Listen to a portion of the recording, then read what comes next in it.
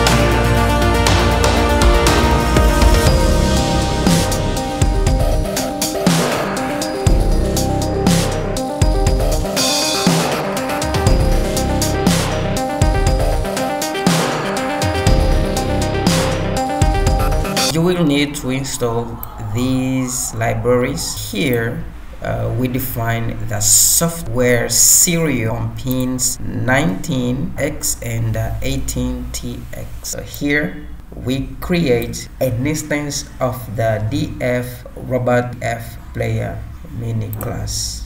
So these are the instructions for the OLED display.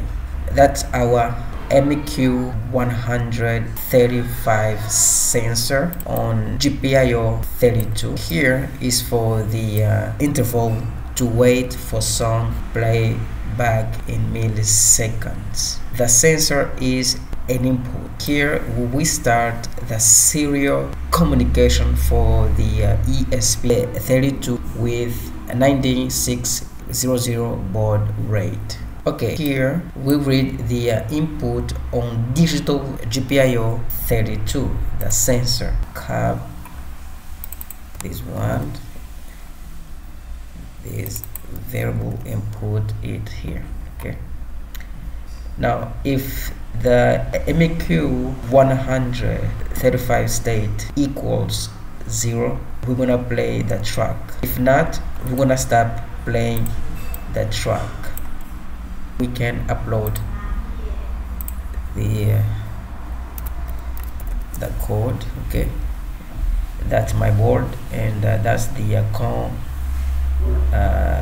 the port. Okay, so okay, and